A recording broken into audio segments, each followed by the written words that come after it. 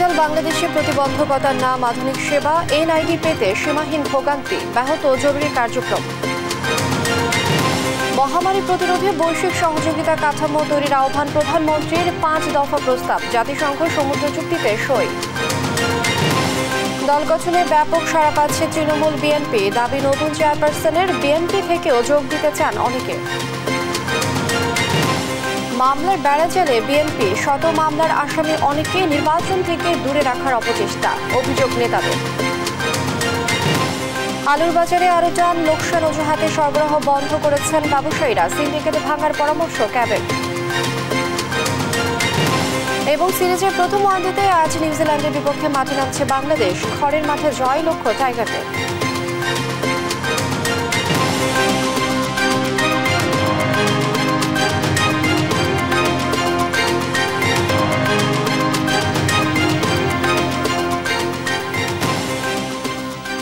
শুভেচ্ছা আমন্ত্রণ সংবাদ সকালে বলছিলাম সংবাদ শিরোনাম সঙ্গে আছি আমি লিনি আফরোজ। এবারে বিস্তারিত।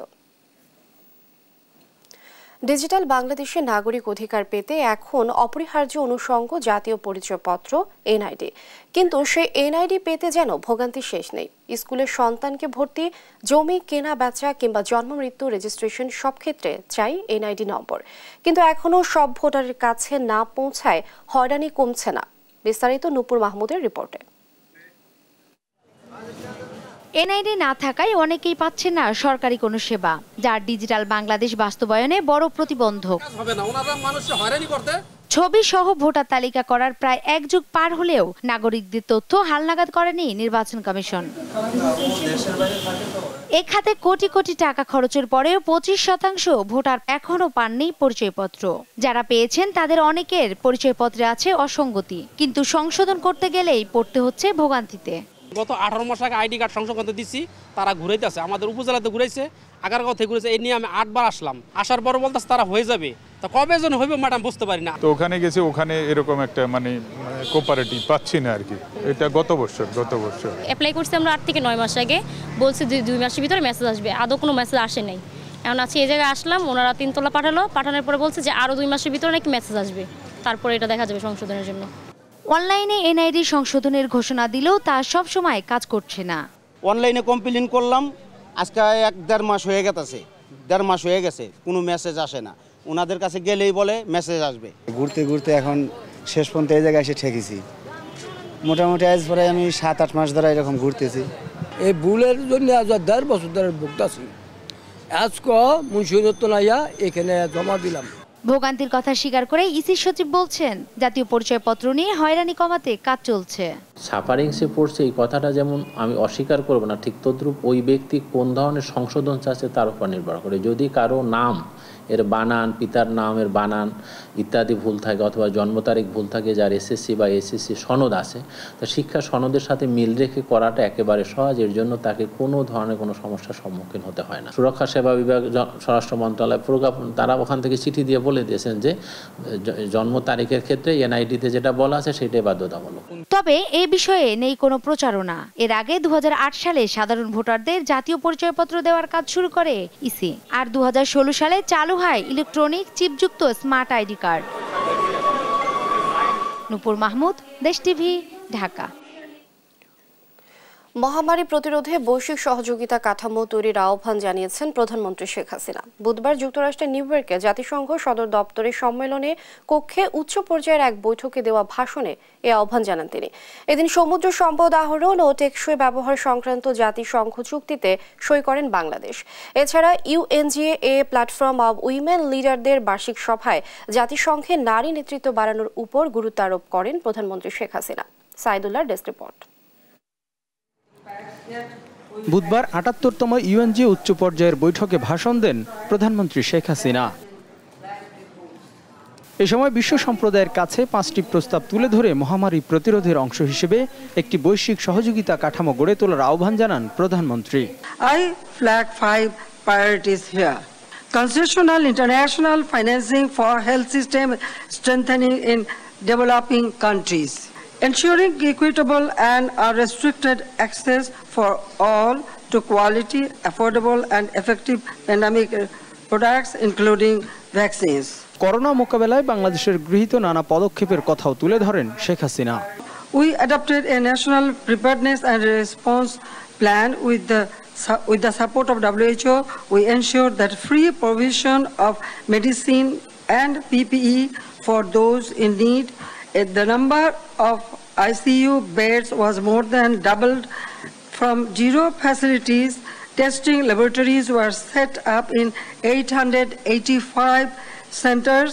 Oxygen supplies were secured in almost all hospitals. About 11,000 doctors and 13,000 medical support staff were recruited within a month. এদিন জলবায়ু বিষয়ক উচ্চ পর্যায়ের প্ল্যানারি সেশনে দেয়া বক্তব্যে প্রধানমন্ত্রী বলেন, প্রাকৃতিক দুর্যোগে মৃত্যুর হার লাখ থেকে সিঙ্গেল ডিজিটে নামিয়ে আনতে সক্ষম হয়েছে Bangladesh. Warning system, it is very, very important, and I am always ready to share all our experience. We are using mobile technology to provide regular update on weather forecast. এদিকে রাষ্ট্রীয় এখতিয়ার বহির্ভূত সমুদ্রাঞ্চলের পরিবেশগত ভারসাম্য রক্ষা, জীববৈচিত্র্যের সংরক্ষণ ও টেকসই ব্যবহারের লক্ষ্যে জাতিসংঘের গভীর সমুদ্র চুক্তিতে সই করেছে বাংলাদেশ। জাতিসংঘ সদর দপ্তরে এ চুক্তিতে সই করেন প্রধানমন্ত্রী শেখ হাসিনা। এছাড়া বুধবার অধিবেশনের ফাঁকে প্রধানমন্ত্রীর সাথে নিউ ইয়র্কে তার আবাসস্থল লোটে নিউ ইয়র্ক প্যালেসে সাক্ষাৎ করেন জাতিসংঘের আন্ডার সেক্রেটারি রাবাব ফাতিমা। সাইদুল্লাহ, দেশ টিভি, ঢাকা। তৃণমূল বিএনপির নতুন চেয়ারপারসন শমশের মবিন চৌধুরীর দাবি, নতুন করে দল গঠনে ব্যাপক সাড়া পাচ্ছেন তারা। জানান, তৃণমূল বিএনপিতে যোগ দিতে বিএনপি সহ বেশ কয়েকটি রাজনৈতিক দলের বেশ কয়েকজন নেতার সঙ্গে কথা হচ্ছে। অসাম্প্রদায়িক বাংলাদেশ গড়তে বর্তমান সরকারের অধীনে নির্বাচনে যাওয়ার প্রস্তুতি চলছে বলেও জানান বিএনপির সাবেক এ নেতা। বিস্তারিত সাইফুল রিপনের প্রতিবেদনে। মঙ্গলবার রাজধানীর ইঞ্জিনিয়ার্স ইনস্টিটিউশনে কাউন্সিলের মাধ্যমে প্রয়াত ব্যারিস্টার নাজমুল হুদার নেতৃত্বে নবগঠিত রাজনৈতিক দল তৃণমূল বিএনপির চেয়ারপারসন নির্বাচিত হন বিএনপির সাবেক ভাইস চেয়ারম্যান শমশের মবিন চৌধুরী ও মহাসচিব হন বিএনপি চেয়ারপারসন খালেদা জিয়ার সাবেক উপদেষ্টা অ্যাডভোকেট তৈমুর আলম খন্দকার। দেশ টেলিভিশনের সাথে একান্ত সাক্ষাতে তৃণমূল বিএনপির চেয়ারপারসন শমশের মবিন চৌধুরী জানান, বর্তমান সরকারের অধীনেই নির্বাচনের প্রস্তুতি নিচ্ছেন তারা। আমরা আশা করছি 200 থেকে 250 আসনে আমরা প্রার্থী দিব। জনপ্রশাসন হোক, আইন শৃঙ্খলা বাহিনীর প্রশাসন হোক, একই সাথে বাংলাদেশ নির্বাচন কমিশনকে যে ধরনের ক্ষমতা দেওয়া হয়েছে আইনিভাবে, বিধানে যেসব রয়েছে, তারা যদি সেই ভূমিকা সেইভাবে পালন করতে পারে, আগামী নির্বাচন যেটা 2023 বা 24 সালে অনুষ্ঠিত হবে সেটা গ্রহণযোগ্য হবে, সেটা অংশগ্রহণমূলক হবে।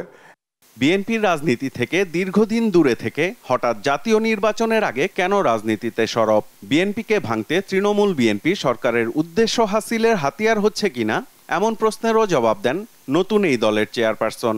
হয়তো বিএনপির মধ্যে অনেকেই রয়েছে যে তারা নির্বাচনে অংশ নিতে চায়, বর্তমান অবস্থায় তারা নির্বাচনে অংশ নিতে চায়, কিন্তু দল যেহেতু অংশ নিবে না বলেছে এখন পর্যন্ত, তারা হয়তো সামনে আসতে চাচ্ছেন না। অন্যান্য জোটের কথা আমরা শুনছি, নিবন্ধন পেয়েছে, তারাও মাঠে নামবে শুনছি, তারা অনেকেই বিএনপির সাথে সরাসরিভাবে এখনও জড়িত রয়েছেন। তো সেটা যদি হয় তাহলে হয়তো বিএনপির পরিচয় হিসাবে না, তারা নিজের পরিচয় তারা মাঠে নামবেন, রাজনীতি করবেন। শমশের মবিন চৌধুরীর মতে 2008 পরবর্তী সময়ে বিএনপির ভুলে ভরা রাজনীতির কারণেই দলটির রাজনীতি থেকে সরে আসা তার। 1/11 সময় বিএনপিকে মূলত টার্গেট করা হয়েছিল বিএনপিকে। সেখানে সাইফুর রহমান সাহেবকে ভারপ্রাপ্ত সভাপতি, মেজর হাফিজকে ভারপ্রাপ্ত মহাসচিব করে একটা নতুন ধরনের বিএনপির অফিস খুলে দেওয়া হয়েছিল। তো দেলওয়ার হোসেন সাহেব বলেছিলেন যে আপনি 6 মাস সময় চান, দলটিকে আরেকটু গুছিয়ে নিয়ে তারপরে নির্বাচনে নামেন। তো সেখানে দেখা গেল যে এক গোষ্ঠী, একটি জোটের একটি গোষ্ঠী এবং জোট ছাড়াও কিছু মানে যারা অনেক প্রভাব ছিল বিএনপি নীতি নির্ধারকদের উপরে, যে না, আপনি এক্ষুনি নির্বাচনে চান, বিএনপি জয়ী হবে। তো সেটা আমি মনে করি বিএনপি সঠিক সিদ্ধান্ত হয়নি ওই সময় ওইভাবে নির্বাচনে যাওয়া। একটি অসাম্প্রদায়িক রাষ্ট্র গড়াই নবগঠিত দলটির মূল লক্ষ্য বলে জানান এই নেতা। অসাম্প্রদায়িক। সাইফুল রিপন, দেশ টিভি, ঢাকা। মামলার বেড়াজালে বিএনপি, শত মামলার আসামি এমন নেতা আছেন অনেক, 4 শতাধিক মামলার আসামিও আছেন কেউ কেউ। আদালতে হাজিরা দিতেই দিন পার তাদের। নেতারা দাবি করছেন নির্বাচন থেকে দূরে রাখতে সরকার নির্দেশ দিয়ে মামলার কার্যক্রম দ্রুত শেষ করতে চায়। সাইফুল রিপনের আরেকটি রিপোর্ট। জাতীয় সংসদ নির্বাচনের বাকি মাত্র 4 মাস। যে সময়ে ক্ষমতাসীন আওয়ামী লীগ মাঠ চষে বেড়াচ্ছে নির্বাচনী প্রচারণায়, সেখানে সরকার পতনের এক দফা আন্দোলনে রাজপথে আর মামলা মোকাবেলায় আদালতের চত্বরে গলদঘর্ম দিন কাটাচ্ছে দেশের অন্যতম বড় রাজনৈতিক দল বিএনপির নেতাকর্মীরা। সংসদের বাইরে দেশের সবচেয়ে বড় বিরোধী রাজনৈতিক দল বিএনপির মহাসচিব মির্জা ফখরুল ইসলাম আলমগীরের বিরুদ্ধে মামলার সংখ্যা সেঞ্চুরি পূর্ণ হতে আর মাত্র 2টো বাকি। সবচেয়ে বেশি মামলা দলের যুগ্ম মহাসচিব হাবিবুন্নবী খান সোহেলের বিরুদ্ধে 451টি। এরই মধ্যে বিভিন্ন মামলায় সাজা হয়েছে দলের ভারপ্রাপ্ত চেয়ারম্যান তারেক রহমান, স্থায়ী কমিটির সদস্য ইকবাল হাসান মাহমুদ টুকু, দলের চেয়ারপারসনের উপদেষ্টা আমানুল্লাহ আমানের। 2013 সালের একটি নাশকতার মামলায় সাজা দেয়া হয়েছে যুব দলের সাংগঠনিক সম্পাদক ইসহাক সরকার সহ 22 জনকে। কেন্দ্রীয় নেতাদের পাশাপাশি দ্রুত এগুচ্ছে জেলা মহানগর সহ তৃণমূলের নেতাকর্মীদের মামলার কার্যক্রম। বিএনপি নেতাদের দাবি, নেতাকর্মীদের বিরুদ্ধে দায়ের করা মামলায় দ্রুত সাজা দিতে আদালতকে ব্যবহার করছে সরকার। পলিটিক্যাল মামলাগুলি নেতাদের সাজা দেওয়ার জন্য 7 দিন 5 দিন পর মামলা ডেট দিয়ে সাক্ষী শপথ নিয়ে তাড়াতাড়ি মামলায় সাজা দেওয়ার জন্য রেডি করতেছে। এতে বোঝা যায় আদালত কতটুকু মোটিভেটেড। যে কোনো জায়গায় জেলার নেতা না থাকলে দ্বিতীয় নেতা আসবে, দ্বিতীয় নেতা না থাকলে থানার নেতারা নেতৃত্ব দিবে। যদি থানার নেতাও গ্রেপ্তার হয় তাহলে আমাদের মাঠ পর্যায়ের কর্মীরা নেতৃত্ব দেবে।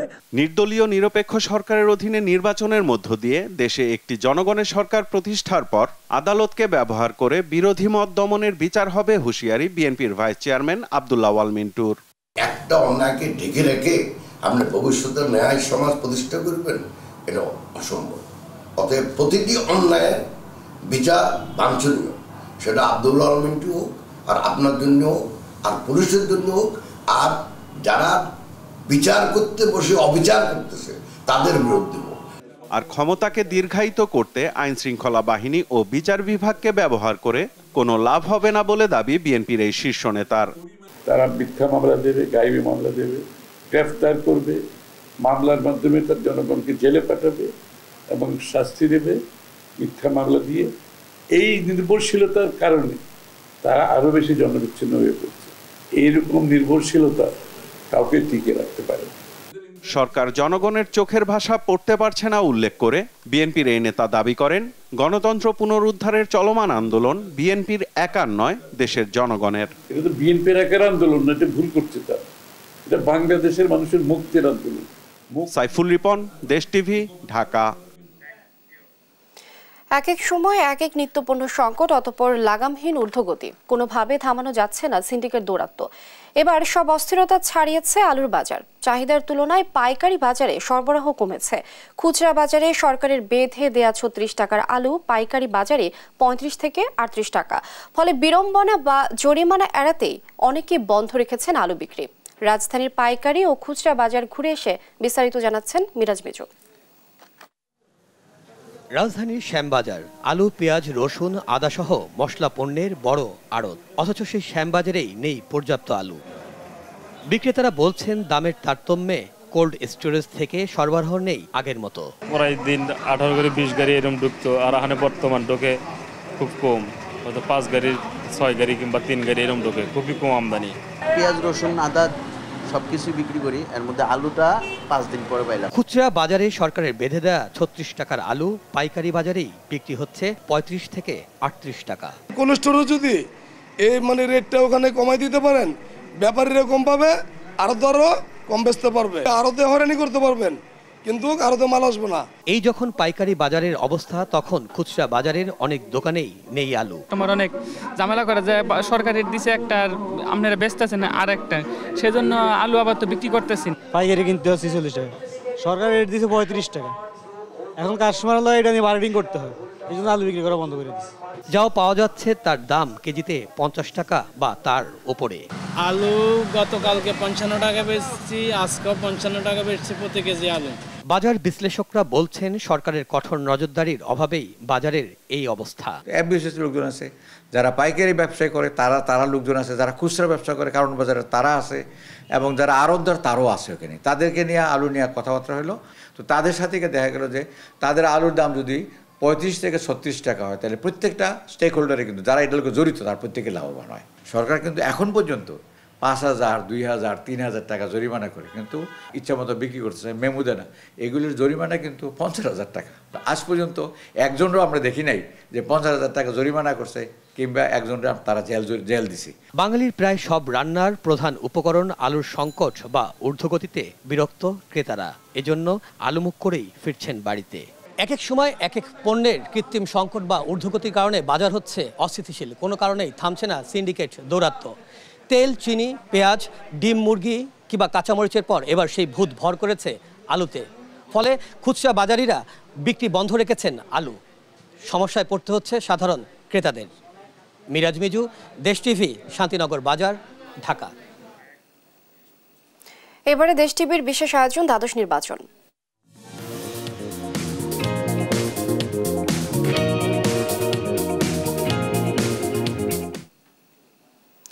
আগামী দ্বাদশ জাতীয় সংসদ নির্বাচন ঘিরে যশোর 2 আসনের আওয়ামী লীগের সম্ভাব্য মনোনয়ন প্রত্যাশীরা কোমর বেঁধে মাঠে নেমেছেন।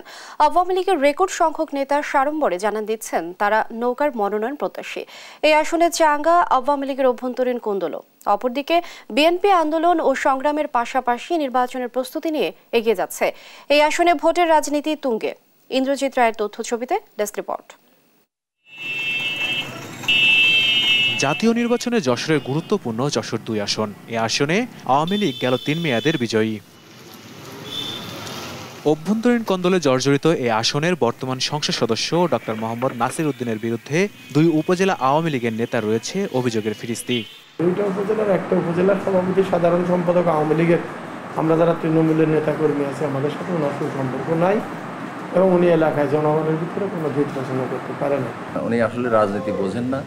উনি রাজনীতি এই দলটাকে, যে দল ওনাকে সম্মানিত করেছে সেই দলকে কিভাবে এগিয়ে নিতে হবে উনি সেটা করেনি, ব্যর্থ হয়েছেন। তবে এসব অভিযোগ অস্বীকার করেন বর্তমান সাংসদ।